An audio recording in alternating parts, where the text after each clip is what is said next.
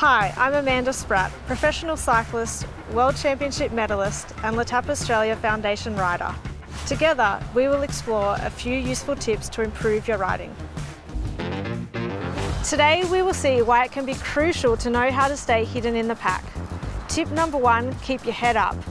Tip number 2, wind direction. Tip number 3, braking technique. Keep your head up. Judge the distance by the back of the rider in front. Start at a bike length behind and work on reducing the distance over time. Wind direction. Be mindful of where the wind is coming from. If from the left, sit to the right of the rider in front. From the right, then the left of the rider in front. Headwind, then get low and enjoy that sit. Braking technique. There's a high chance that you will also take the front position of the bunch.